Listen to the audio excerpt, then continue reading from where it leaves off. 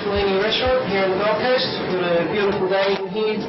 Today I'll be preparing an ocean trout dish, which we have on the menu. We'll be covering with poppy seeds and serving it with a wild saffron sauce with some vegetables, some potato and zucchini and leek. Right, freshness is important. We live on the Gold Coast here and we adapt a lot of our foods to our climate, to what we have here, and also to the freshness and availability of foods. Here I'm using a farmed ocean trout. You can see the freshness, the colour. Ocean trout has a lot more fat, more fat content, also than the Atlantic salmon, which allows the fish upon cooking to be a lot moister when you get the finished product. So I've got the fillet of Atlantic salmon here. I've taken out, when you purchase the fillet, you'll generally have pin bones. Now the pin bones are the rib bones that run along the top edge of the fillet, and it's a simple process of picking out the bones as such.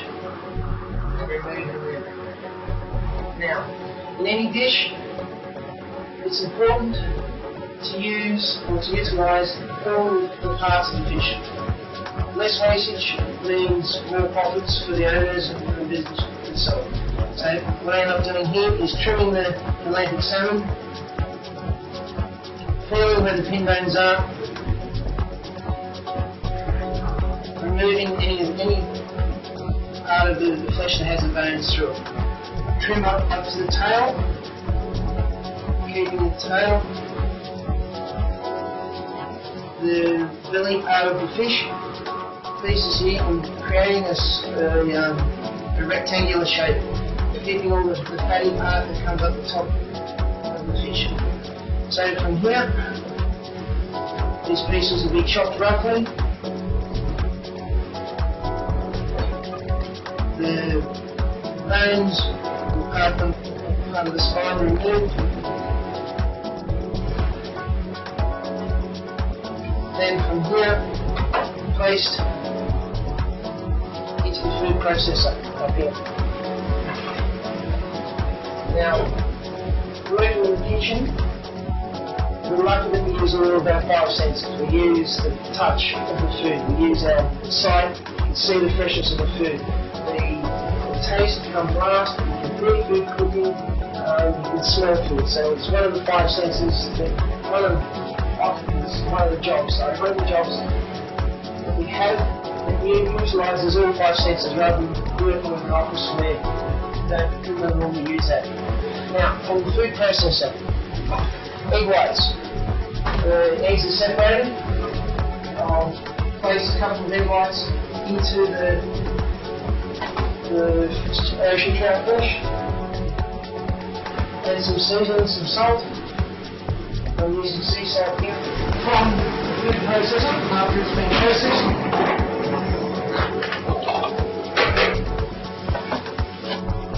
spoon, sorry.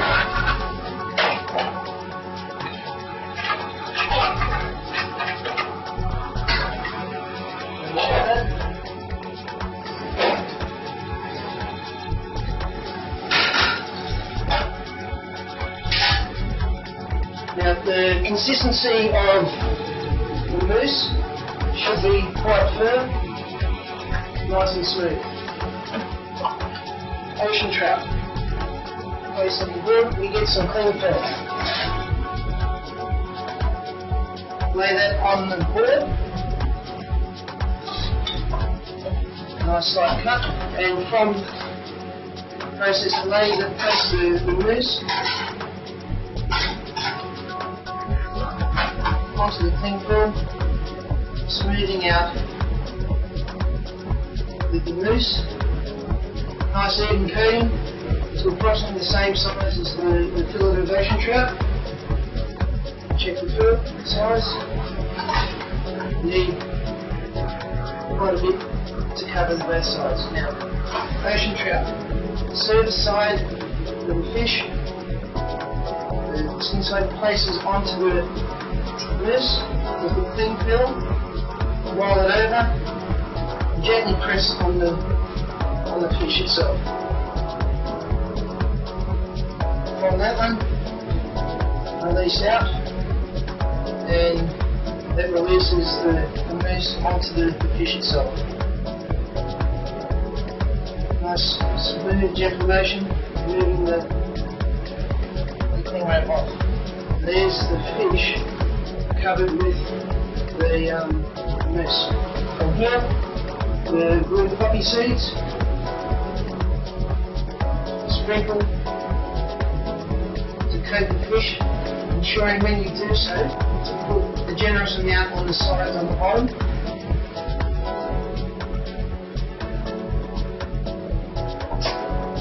Again, rolling with the cling wrap, pick the actual fish up, turn it over, and repeat that process again.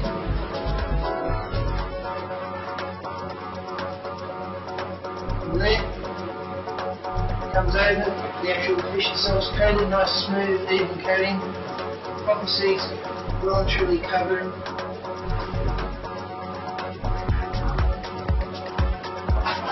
From here, place it up again, roll it to the original position, folding the fish over, and from here, place onto the tray, put that in the refrigerator then, overnight preferably. That will allow the mousse to settle, to strengthen up, to attach itself to the fish, and also to firm up, ready for preparation for service. From the ocean trout, it's left into the cool room overnight to settle down. Trim the trout by cutting through the cling wrap, removing the excess pieces of mousse. From here, portion out the fish to the portion sizes to what your restaurant requires. We use around about approximately 200 grams, 2 to 220 grams worth of portion fillets per serve. Cut straight through the cling wrap, making sure that there's no nice even cut, and that presents the fillet of fish as such on here. Okay, once the fish is cut, ready for service, it's a simple matter of removing the cling wrap straight off the fish upright, ensuring when you do that the cling wrap is completely intact and you've left no residual pieces of the cling wrap for that. I use olive oil for cooking, but I'll always finish the product with extra virgin olive oil. It comes down to cost and effectiveness. Olive oil puts out a lot of flavour when it's heated through, adds shine to the food and the end product. So again, fry pan, nice high heat.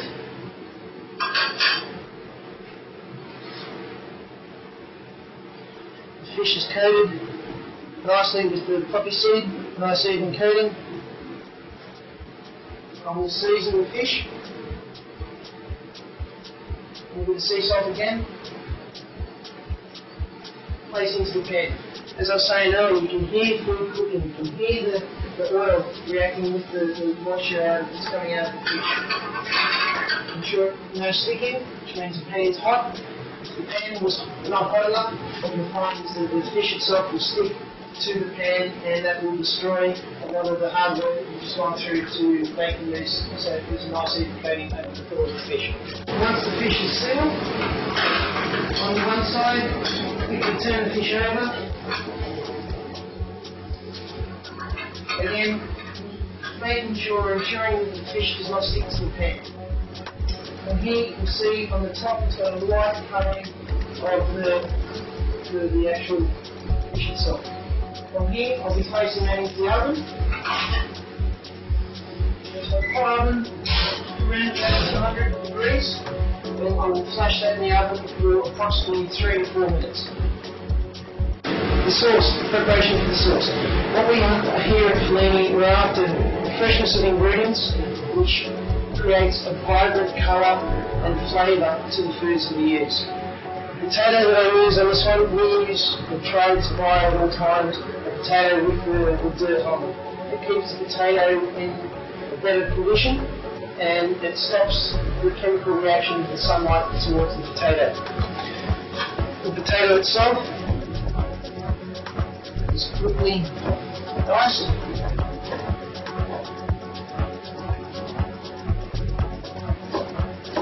to approximately 1/2 centimetre cubes.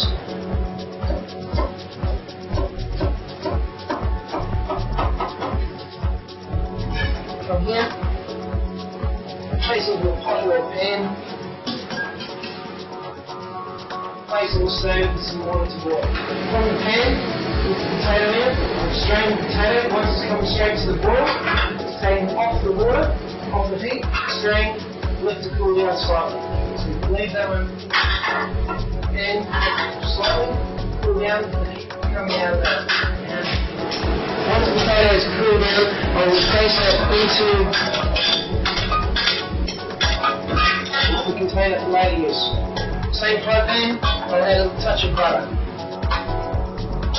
Again, washing up is a hard job to do. We generally don't do the washing up, so I try and make life a lot easier for people that do wash up later on. They help us, and they help us, and we help them at the same time. Now, I have zucchini in the sauce. Comes the preparation. Again, everything is cut. The zucchini cut into 1/2 centimetre slices. Leek, fresh leek. Everything is cut uniform size, which allows the cooking process. Again, tomato is filtered. Seeds are removed, leaving the flesh part of the tomato. Cutting into, again, 5mm, 1/2 centimetre cube. Nice.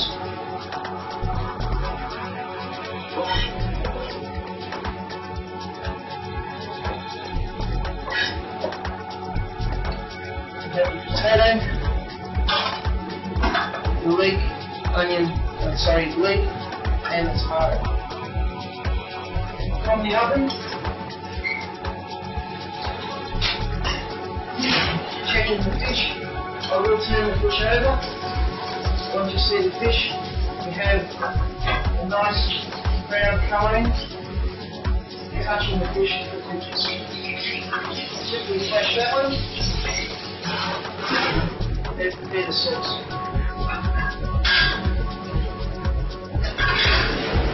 Frying with the butter, it's heating through. I'll add to that leek. I'm using butter in here because I'm after a nice, soft sauce to go with it. I don't want a high heat with oil. Oil has got a higher heat than what the butter has, or what butter has, and it will allow the food cooking there to be a lot softer.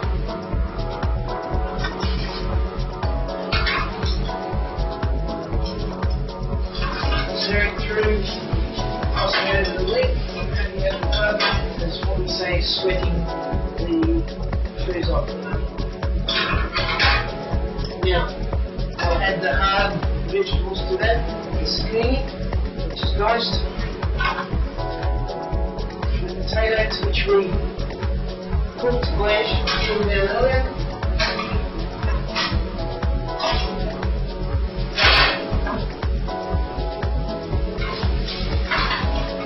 again, covering that with the butter. I'll remove the ocean trout from the oven, and add the thinning meat. I'll just let that sit there just to rest, to let the juices have the time to settle down. Using saffron.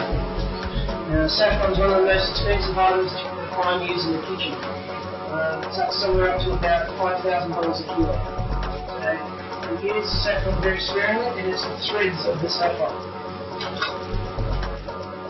The saffron adds colour to the food, to the sauce, also adding flavour and aroma.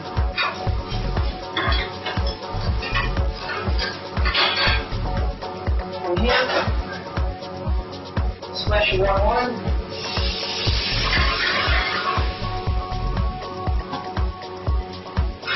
Let the white wine reduce down and incorporate that in with the butter.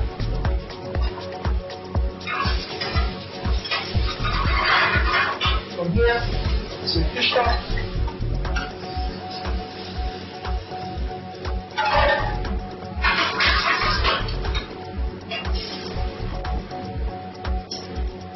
I remove any of the brown parts of the leaf that's stuck to the bottom of the side of the pan. That's really for the second look on the plate. Let this one reduce down slightly. This will take on a consistency in the salt for the sauce which we require for the actual dish. It also allows the natural colours to come out of the saffron to infuse the sauce. Season.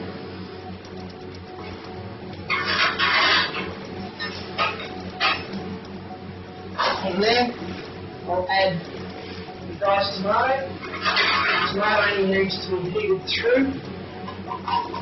It adds colour to the dish as well as flavour. Trying to make the colours bright. Now, cooking, Italian cooking, we're using the colours of the flag. So you've got the red, the white, and the green of the flag. As with the food, finally here you have the red of the tomato, the white of the lettuce and the saffron, and the green of the zucchini. Finishing off with some chives, some fresh chives, which I'll just quickly toss through the sauce. Great, they're inconsistent lengths.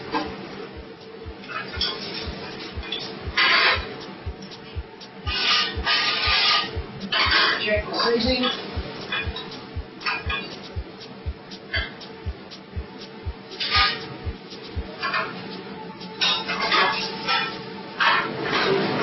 There's the sauce. Now on the pan, place the vegetables on the plate.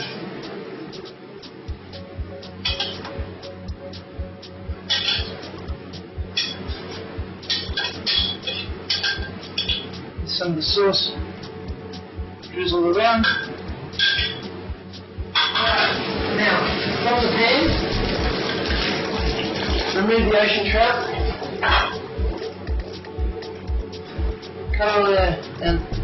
we cut it on an angle, straight through, showing that the ocean trout itself is still pink inside, nice warmth to it without being overcooked. Place on the plate. We get a drizzle now of extra virgin olive oil. That adds shine, colour, depth and texture to the dish. I will finish it with a couple of sprigs of chives ready for service.